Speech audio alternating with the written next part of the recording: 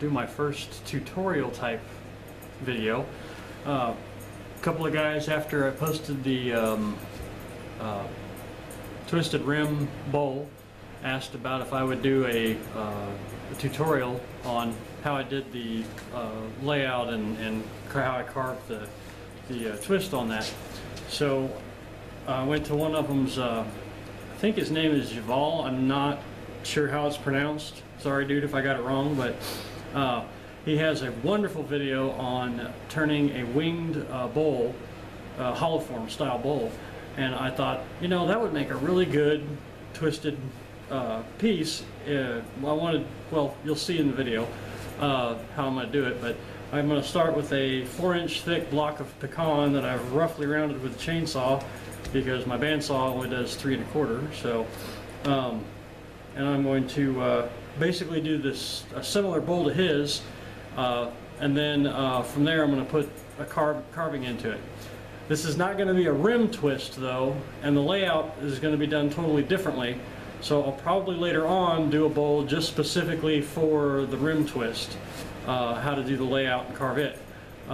This one's, because of where the carving is going to be on it, the layout's totally different. I'm going to have to resort to a compass and some other things that are sort of little adapters I make. But I'm going to go ahead and at that point slow the film down and go to regular speed and kind of explain how I come to do the things that I do on one of these, how I figure out a layout and whatnot.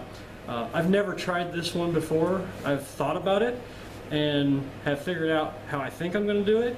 So there can be changes on the fly. No problem at all sitting there going, okay, wait a minute, I got to change that because that's not going to work. And if I come to those points, I'll definitely let you know. But outside of that, what do you say we give it a shot, all right?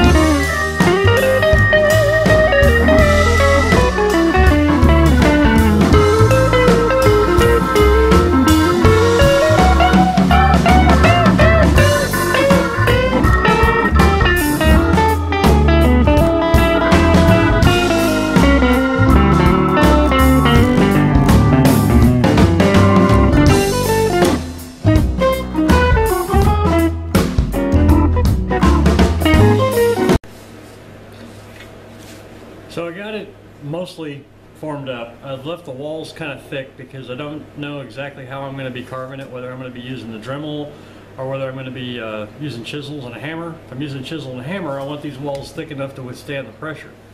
Outside of that, decided that I'm going to do the spiral in here, and I'm going to do what I'm going to call bend the fingers back. So like if you were to draw the straight lines out all the way here and they were flexible, when it's spinning, if you put your hand down here, you'd bend them back. So it's going to spin that way.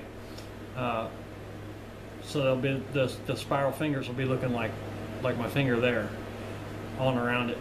I could do it that way, but I thought going this way would be easier if I use a chisel. I'm following that line rather than trying to curve up this way. But like I said, I left the walls a little bit thicker, so this is like 3/4 of an inch thick all the way through. This stuff is a little bit wet just yet. It's been sitting in my drying shed for 9 months, maybe a year, and it was 2 years old when we got it, but the tree was 4 feet in diameter, and this is like I don't know, probably off of a piece that was about 10 feet up, and at that point it was probably about 3 feet in diameter. It was a big tree, 75 feet tall before they cut it down. And anyway, so let's get on with the layout, shall we? I'm going to use the indexing system that this lathe is built with, and then we got the giant compass. Hold the pencil. I'm going to redo the lines with a silver pen so you guys will be able to see it better once I get it marked in pencil, but for the moment this is where we're going to go. So we're going to lock it in there. Now it's kind of experimenting first.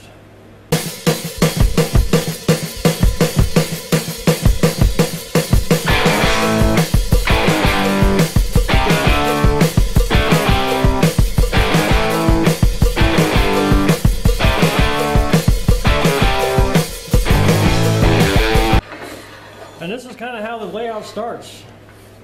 Although I usually edit this part out because you don't really want to see me go through all this, but since that is actually the question this time, how do I do all this? Well, that's how I do it. Trial and error, a lot of it.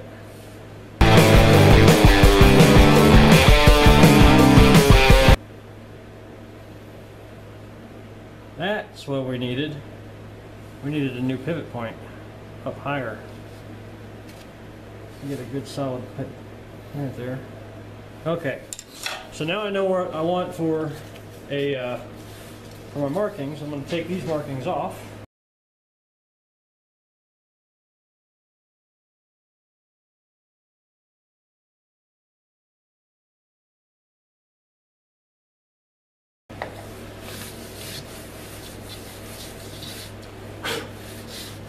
Alright, so yeah, that's got that.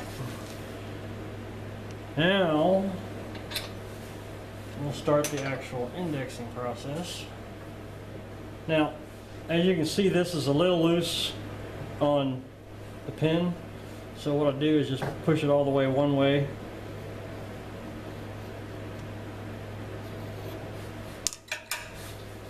And then we'll move it over one space.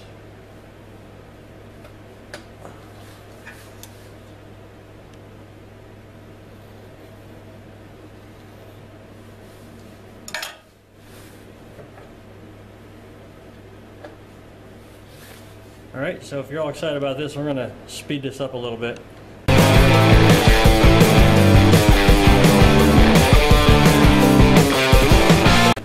Okay, so hopefully you can see that now. I put that silver paint pen on there. We're going to bring the crane down a little bit. And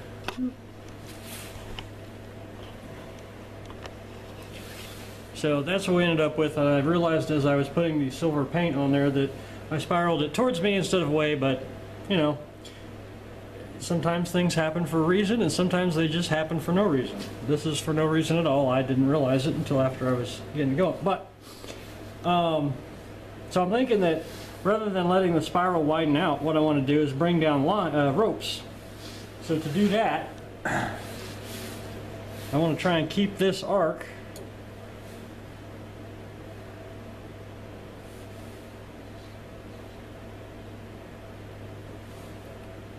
Well, I guess I better lock in, that would help. Okay, so I lock in, that would be that one there, and I'm just going to shorten my distance there so that it comes in at the top of that one, and then mark that down.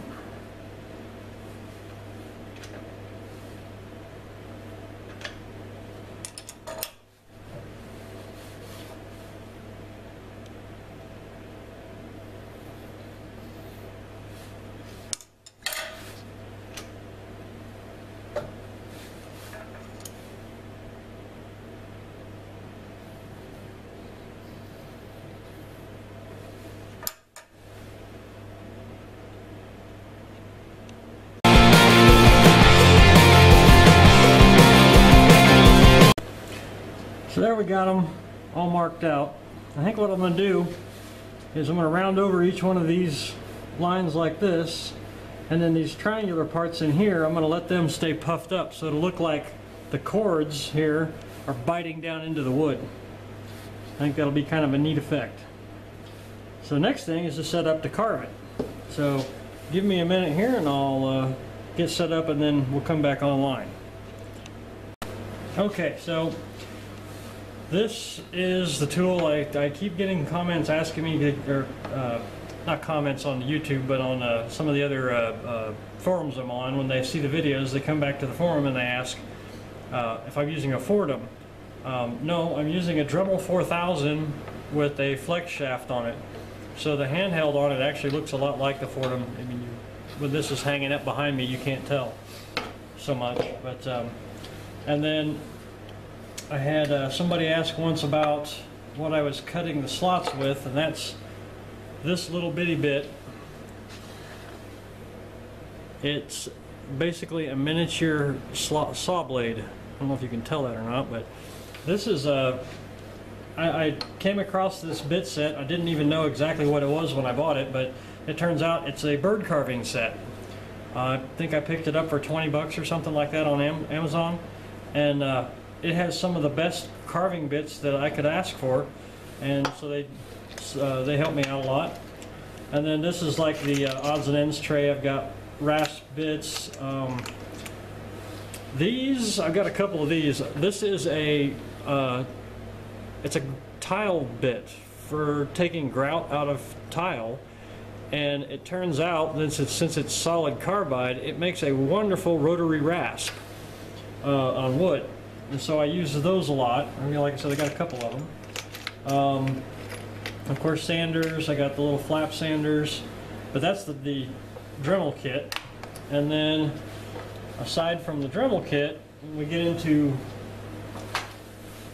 roughing out. More or less is done.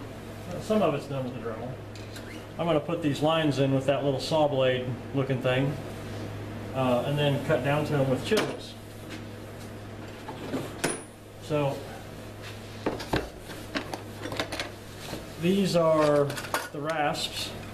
We get like a lot of small heavy tooth rasps, and I got small finer tooth ones, files basically. Round ones, triangular ones. There's a round one. Lots of different shapes and sizes. A couple of half round regular rasps. This big guy that, believe it or not, I have been using this rasp since I was a little kid. I've had it for a long, long time. Lost it for a long time, but my dad still had it, so it turns out I still have access to it. Another bigger round one. I actually have a diamond set of Dremel bits in here too.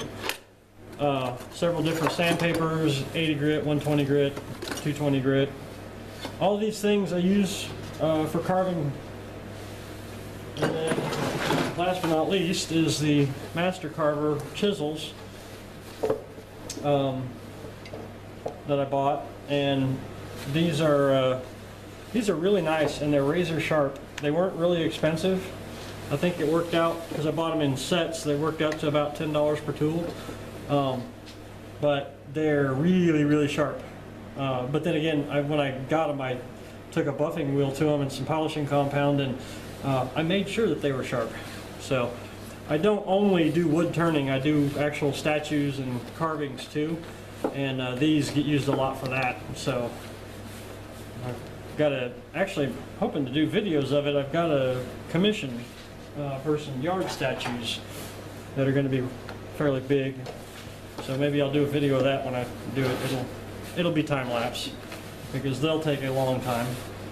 They're like 6 or 8 feet long. I think one's about 6 foot, the other's about 8 foot. So, all right, on with the carving part. Now that I've explained all that, drill wrench. So let's get the cutter that I need into this.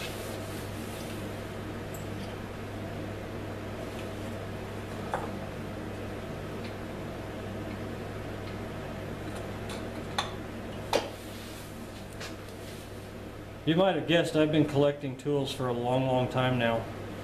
These are not, some of these have been around, like I said, for a long time, but yeah. So as I said, I'm going to follow these lines.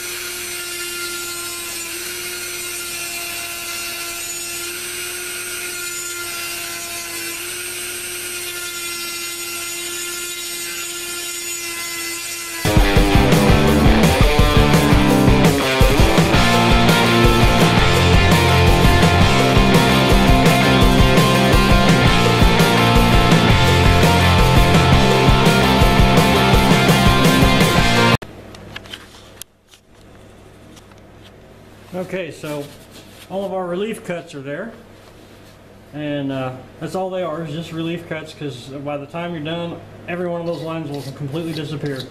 That's why I don't mind that the bit burns a little bit. You can see the black in them holes there. It's just like, it smokes a little.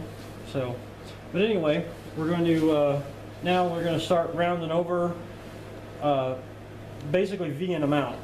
Obviously on a piece like this, I can't get in here with a rasp and use the rasp to V them. If you watched the spiral rimmed bowl video where I can go around the outside of the rim, that's a good way to use the rasp, and to kind of follow the line and open that up, and then come back in with the Dremel and round everything out. But I'm going to just use a chisel and actually V these out. I got a small chisel over here. This should work well for this. The thing to pay attention to, the grain of this piece is running this way. So down here, you're carving with the end, or along the end grain, so it's going to carve out pretty easy. Over here, you got to pay attention to whether the end grain, like on this piece, this particular rope, I want to carve this side going that way, and that side going that way, and this one going that way, and this one going that way, because I can't go across it. I'll be breaking the end grain, I'll be lifting the grain, and I can't go that way on this one. I can go this way on it, but we'll see how it all works out. I'm just going to have to try it and see what happens. Worst can happen is I'll ruin the piece, right? It wouldn't be the first one.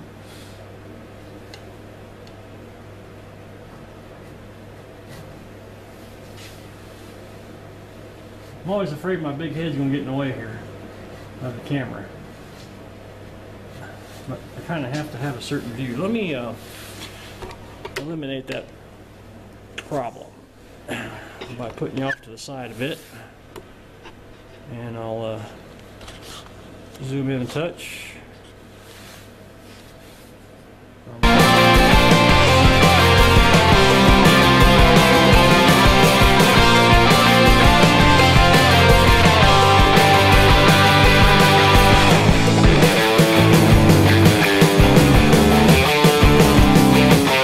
One thing about carving I can tell you, and it was the thing that threw me for the longest time and made it really hard for me to have the patience to do it, is that when you first start working on it, it's going to be ugly.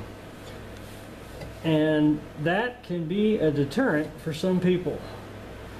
And it was a deterrent for me for a long time. Oh, it doesn't look right, it doesn't look the way I want it. Well, what I found out is that the key to carving is persistence. You keep working at the shape until it does look the way you want it. don't give up because it doesn't look that way, the way you want it to, after the first 2 chips fall off of it, you know. So, just word to the wise, I guess. If you want to try wood carving, that's one thing to know.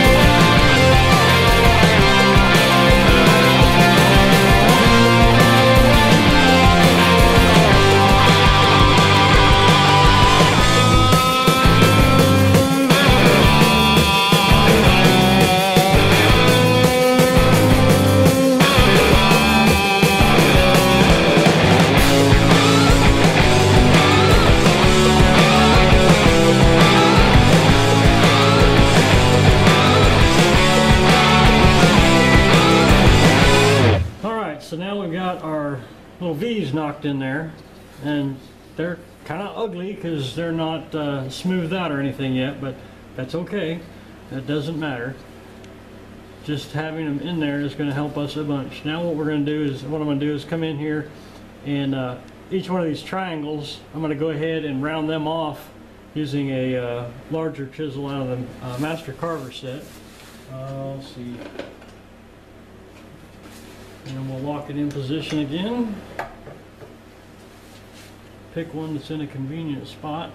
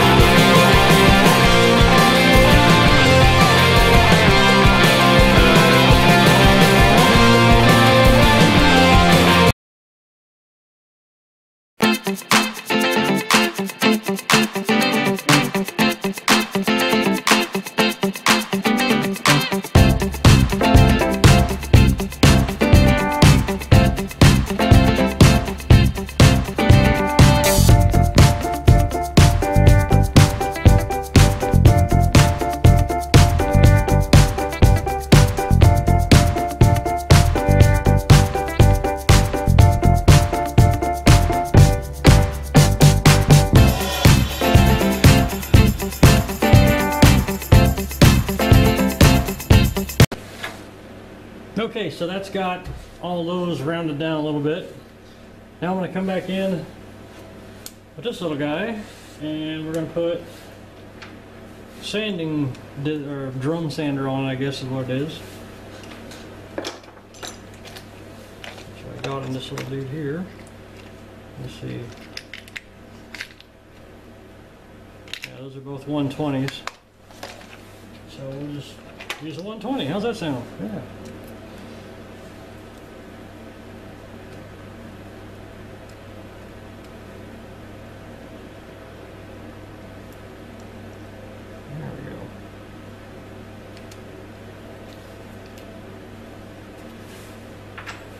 And let's see what this does. Slow the drum down a bit.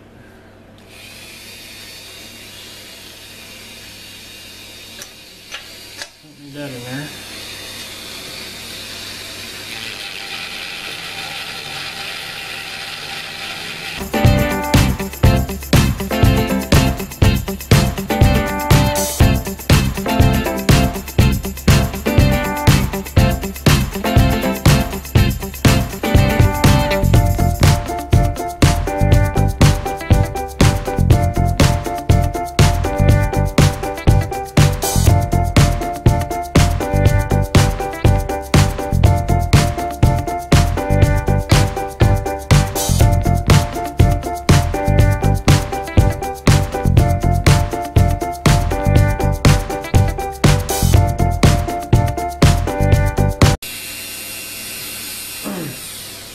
Okay, so I went ahead and switched to a burr and kind of broke the corners of all the cords on it. And I got the others, the triangles there all sanded out. I mean, not all sanded out, but sanded down enough that I can, you can start to see what's appearing. So, nice. Anyway, let's see if we can't start rounding off the cords. This is where it gets really tedious.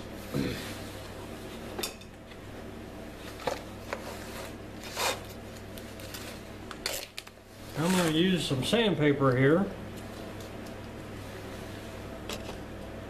just so you know I'm not joking. Oh, here we go. You're actually going to come in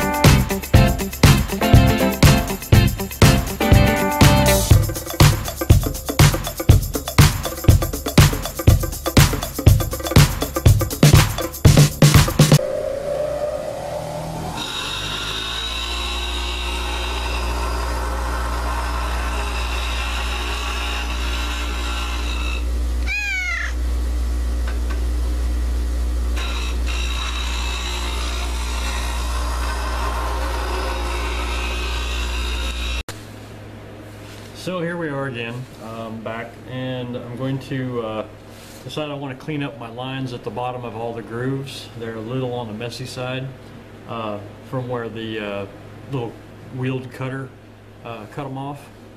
And so I want to come back in with, this is a little ball, I mean it's a 1/16 of an inch or so, real fine, like a ballpoint pen almost, and I'm going to come back in here and try to neaten up those lines real carefully.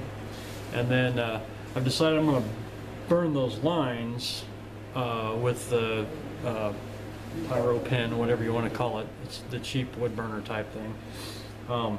Because as you can see from looking at it on the video there, you can see the lumps, but it's not real defined. And I'm thinking that the burns will let it stand out better. And then I might go ahead and do what I was talking about running little spirals over each one of the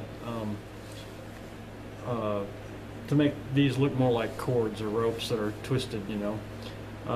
So we'll see what happens, all right? So anyway, I'm gonna put you on a high speed because this video is getting mighty long, but you'll understand what I'm doing now that I've explained it, right? Good, thanks.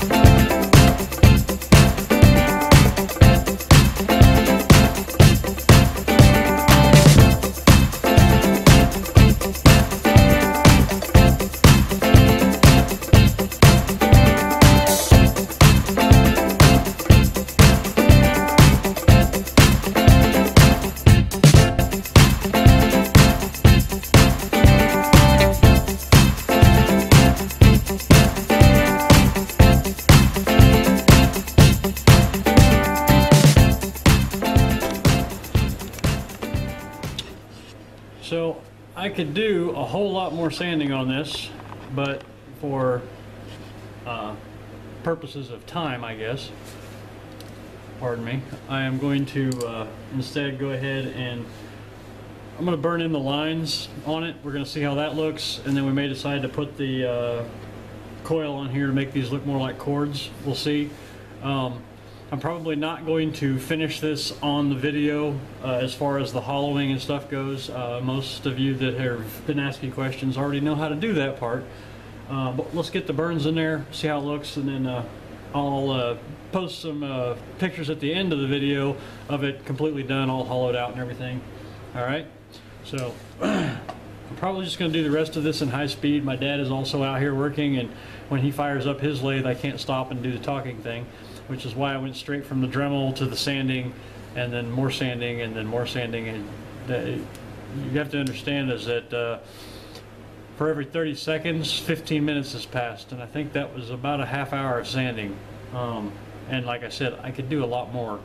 That was only 150 grit. I haven't even gone to 220 on up, but 220 on up shouldn't affect my burn lines. So, all right, I'm gonna get the wood burner out, get it heated up, and then I'll be back.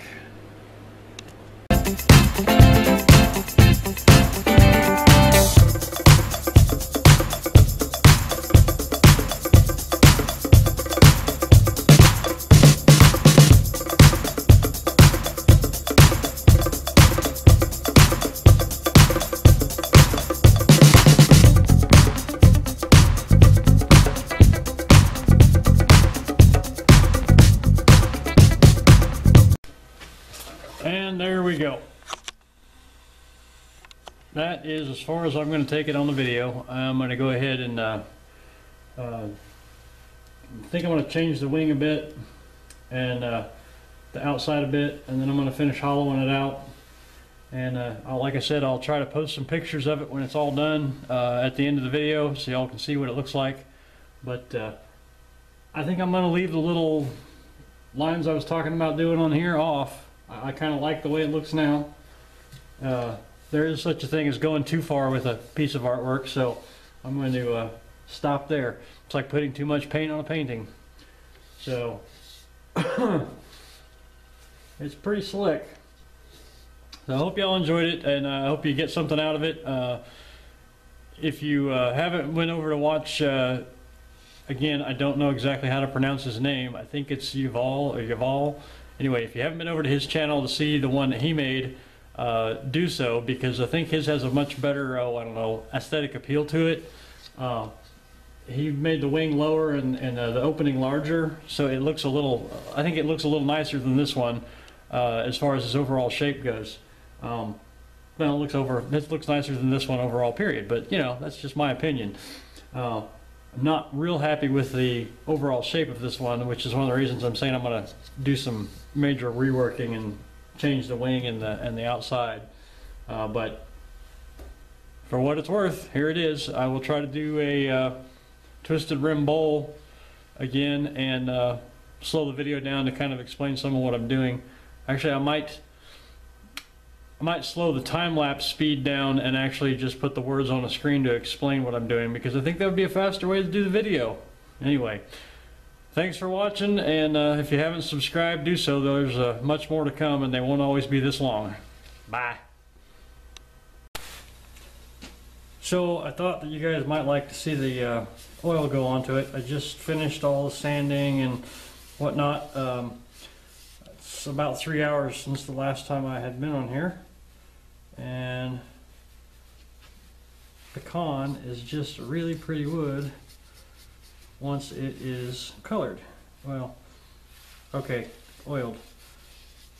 This boiled linseed oil does tend to add some color to it, but it's kind of a golden, and to me anyway. So